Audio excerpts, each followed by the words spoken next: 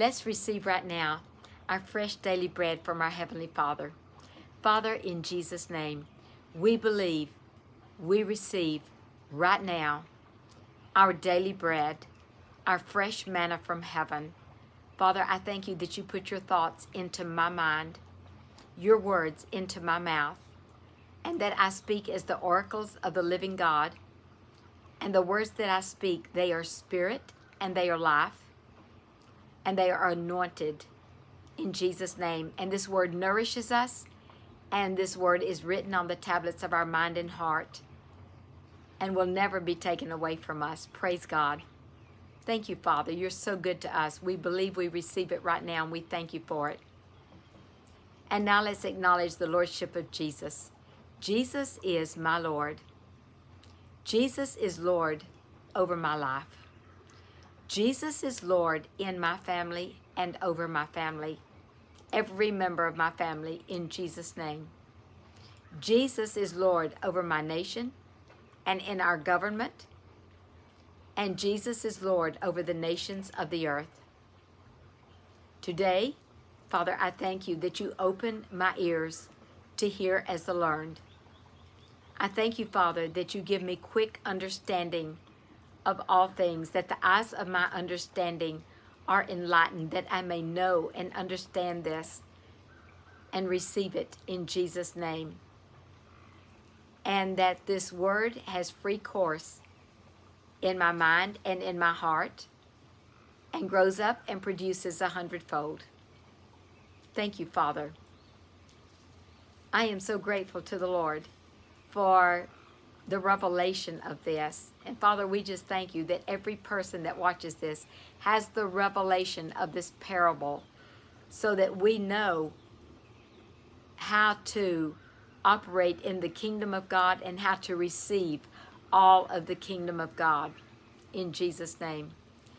So the parable of the sower, and we're doing kind of a quick review before we get into actually planting the seed in our garden. But you know, Jesus said a sower went out to sow.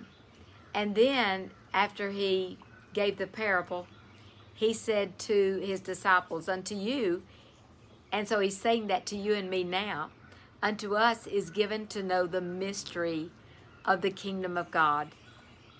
This is the mystery of the kingdom of God. And he says, and if you understand this parable, you will know all parables. The sower sows the word. In Luke chapter 8, he says the seed is the word of God. So the purpose of the parable is for you and I know how to plant the word of God and get a quick harvest on it in every area of our lives.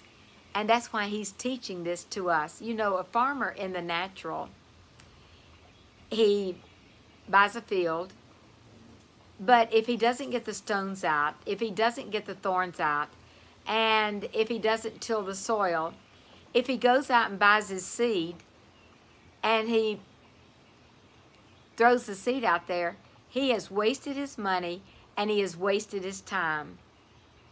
So we are farmers of the soil of our heart, and we don't want to waste our time by not having the soil prepared.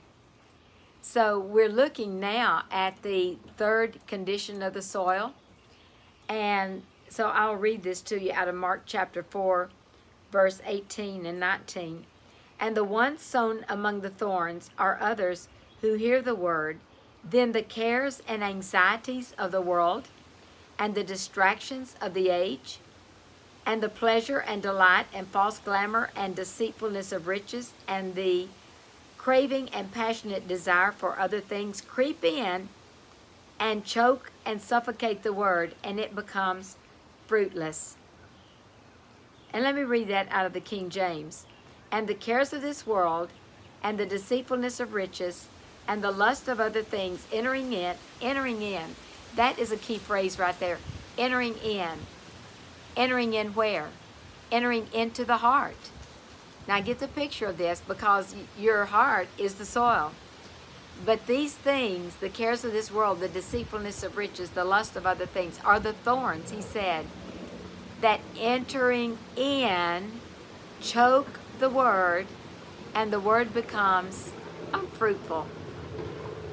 So we, even though maybe thoughts come, we have control not to allow them to enter in to our heart. Even though there may be a temptation there, the purpose of this is, first of all, to pull all the thorns out of our heart, but then also not allow them to come in from that point on.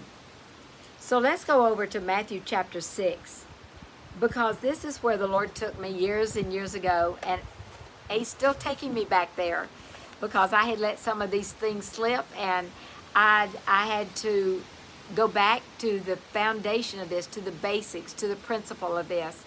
But when the Lord spoke to my husband Frank, and he said, I want you to learn to live by faith, and then teach my people to live by faith.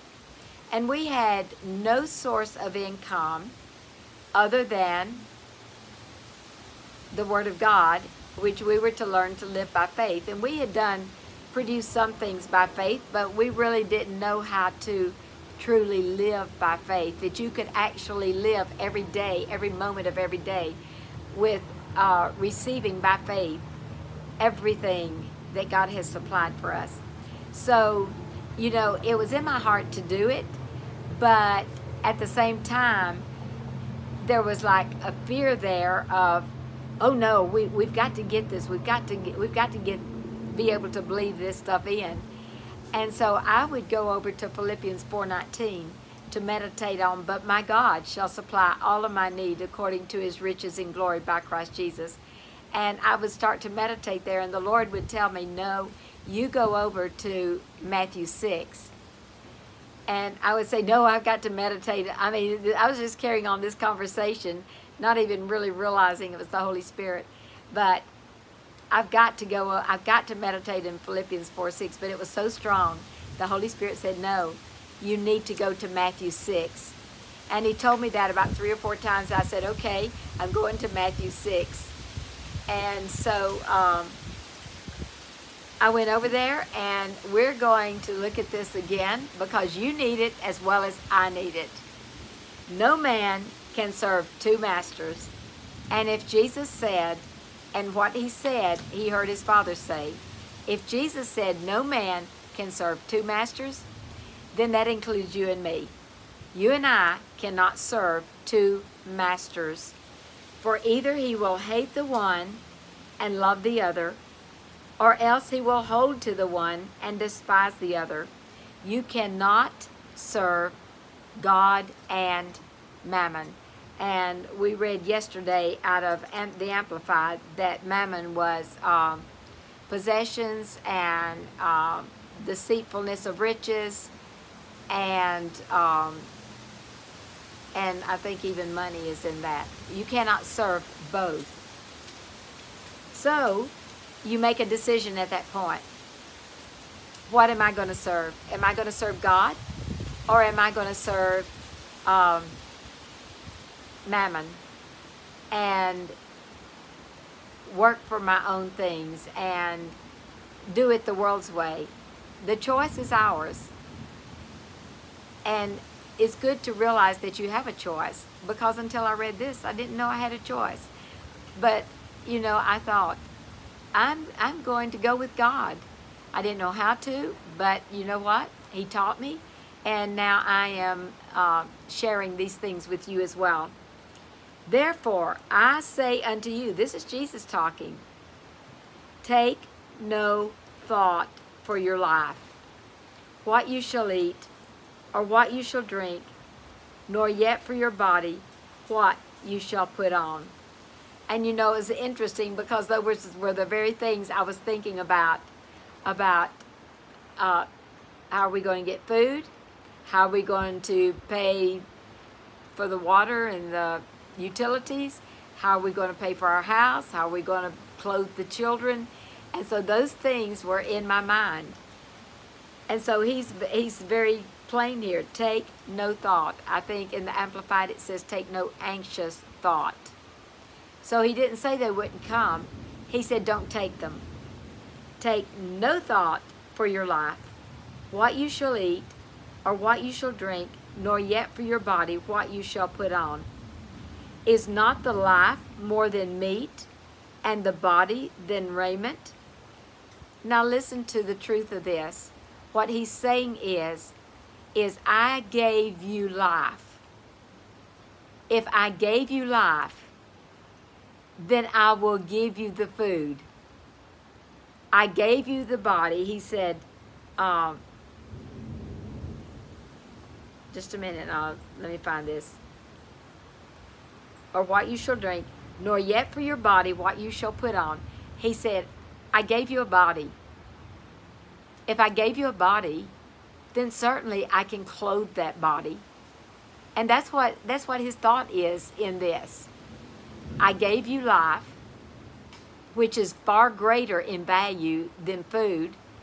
So if I gave you life, then certainly I'm going to feed you.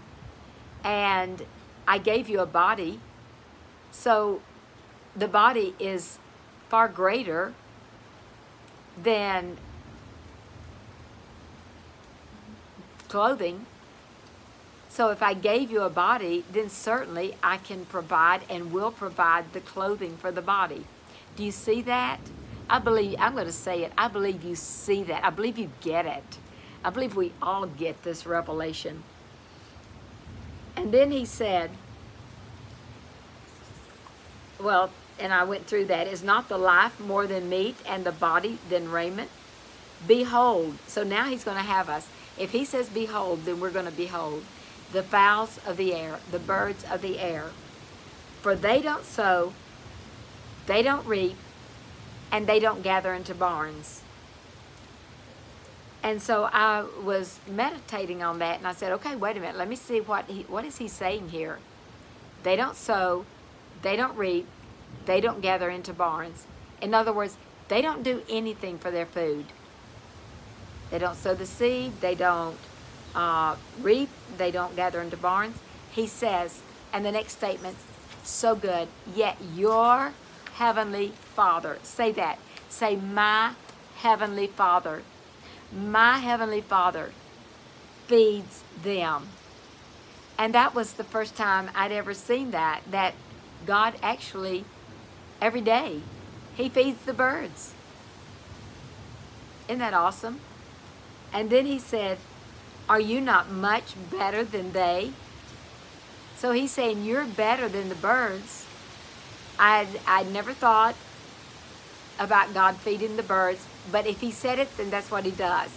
And see, that's why you base what you believe on the Word of God. So he feeds the birds every day. He said, are you not much better than the birds? So let's think about this. You know, we've had pets through the years, and we would take care of the pets. But you know, our children always came first. I mean, on the forefront of my mind was my children, even though we took care of the animals. But I really made sure my children were taken care of. I mean, breakfast, their lunches, dinner, snacks, that was at the forefront of my mind. So God feeds the birds, and yet you're his child. You're of much more value than the birds. So he says, he will feed you. So here's what our confession is. Our Father feeds us with the best of the land. And I think I might have given you this yesterday, but in Isaiah 1, he says, if you are willing and obedient, you shall eat the best, the good of the land. And that's the abundant supply of the best of everything. And the obedient part, we are obedient in Christ. Our obedience is in his obedience. I mean, we are in his obedience. So our part is to be willing to eat the best of the land. I remember Brother Hagin saying one time that he went to the Lord because they had not had enough money to buy adequate clothing and good food and so forth. And he fasted and he went to the Lord and he said, Lord, your word says, if you be willing and obedient, that I will eat the good of the land. And he said, but I've not even been able to adequately supply for my family. And the Lord spoke to him and he said, yes, you've been obedient, but he said, you haven't been willing to have the best. And the indication was to have the abundant supply of the best. So, and I'm adding that because the Lord didn't say that to him exactly that way. He said, you haven't been willing. He said, I made an adjustment down on the inside of me. And he said, I said, okay, Lord, I am willing now. And he made a decision to be willing to receive from the Lord his abundant supply, his best. So make that same decision. I will have an abundant supply of the best of everything. And then he said, which of you, by taking thought or being anxious, taking anxious thoughts, can add, 1 cubit unto his stature? And this is the way the Lord spoke it to me. Which of you, by being anxious, can accomplish anything? And that takes care of every field, every area of your life. And why take you thought for clothing? And you know, this is very special to me, because this is where the Lord took me when I asked him. I said, Lord, do you care about clothes? And this is where he took me. So let's just receive this revelation again. Consider, he said, why take you thought for clothes? Consider the lilies of the field, how they grow. They don't toil and they don't spin. So I was just meditating on this. Now this was new to me. I had not seen this before. Isn't the word so good? And the Holy Spirit is so good to take us to what we need. So he said, the lilies of the field, how they grow. He said, they don't toil. In other words, they don't work for their clothes. They don't work for their flour. And he says, and they don't spin. And this is what came to me, spin. Oh, that he's talking about sewing. Well, I was a seamstress, and I made, I would go see something in a store and then duplicate it and make it for myself. And I made many, some of the boys' clothes, but a lot of Joy's clothes. And so when I saw that, I just made a decision. I wasn't doing that anymore. Since my father was going to clothe me, then I wasn't going to have to make my own clothes anymore. And that was the last thing I ever made for myself. And he said, and yet I say unto you, that even Solomon in all of his wealth and splendor was not clothed or arrayed like one of these lilies. Take the time and listen to this and let this sink in to your heart and affect you like it has affected me. And he said, wherefore, if God so clothe the grass of the field, which today is, and tomorrow is cast into the oven. So let's think about this. This is God talking.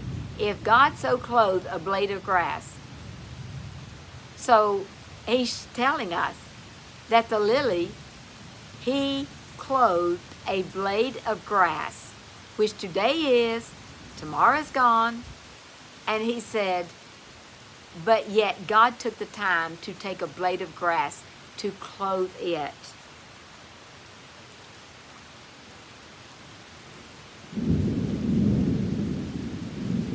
He said, shall he not much more clothe you, O you of little faith? Shall he not much more clothe you, O ye of little faith? So I go, my Father wants to clothe me? Wow. And then I asked the Lord, you know what? How do you clothe your children? And I've told the Lord He has to show me in the Word. So immediately He took me over to Adam and Eve, where they clothed themselves with fig leaves. But He clothed them with a fur coat. So for people that have a problem with furs, God provided the first fur coat. And then He took me over to the story we call the prodigal son, where the father, the good father, when the son came home, he says, bring him the best robe. So I go, okay, that's my Father. That is God. That is my Heavenly Father. And He desires to clothe me with the best of the land. And this is the confession He gave me. My Father clothes me much more with the best of the land. So let's do that. You do that with me. My Father clothes me much more with the best of the land. And let's say this. My Father feeds me with the best of the land. And then this is what I confess based on Isaiah 1. And then I think we'll have to close out for today. But this is my confession. I live in the best. I wear the best. I drive the best. I fly the best. I have the best children. I have the abundant supply of the best of everything. Did I say I wear the best?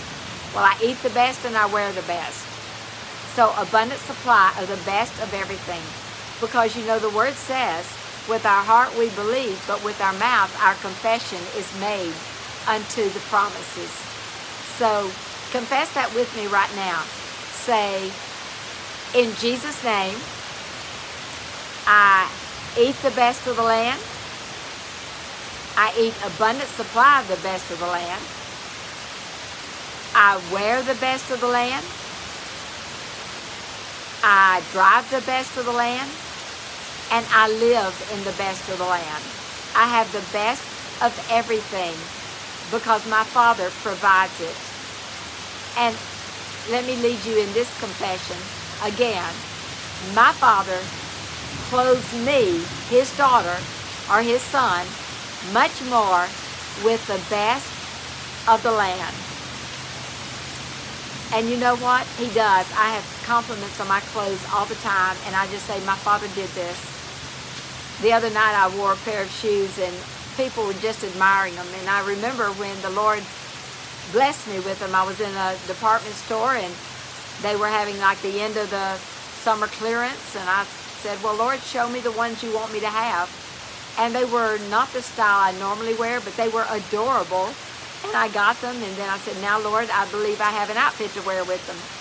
And He supplied that, and that's happened so many times. I've got so many clothes stories. Maybe I'll share them with you tomorrow. But for right now, I think we'll wait and put that off until tomorrow.